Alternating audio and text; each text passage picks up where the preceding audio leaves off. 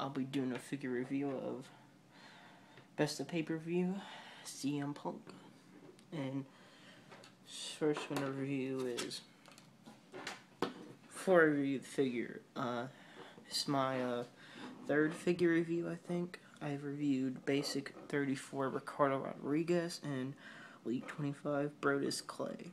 If you haven't checked those out, just go check them out on my channel. But now let's review CM Punk. So, this is the head scan. This is his face. It's the Wolverine look. And these are his tattoos. His back tattoos.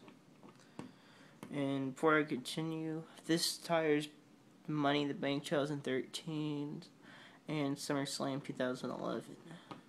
This is based on Money in the Bank 2013, but he also wore this at SummerSlam 2011. So he had black tights. Well, no, black trunks. Sorry, and with the white and red designs.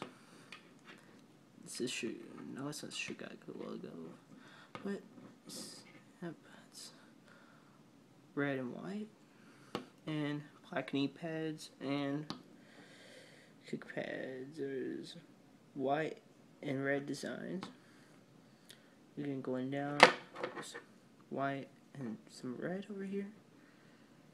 And now let's review his accessories. It came with this megaphone. It says Best in the World, CM Punk. Down there, I don't know if you can see on the camera, but it says CM Punk down there. Wait, where's it? It's right here, CM Punk. And it's the CM Punk logo. Nothing on the back. And review. It came with two signs. It came with the CM Punk sign.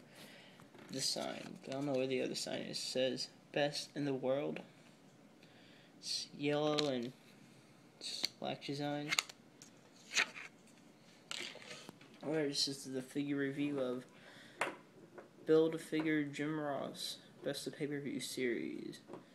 So, thanks for watching, and if you want me to review any other figures from my collection, then I'll review it sometime.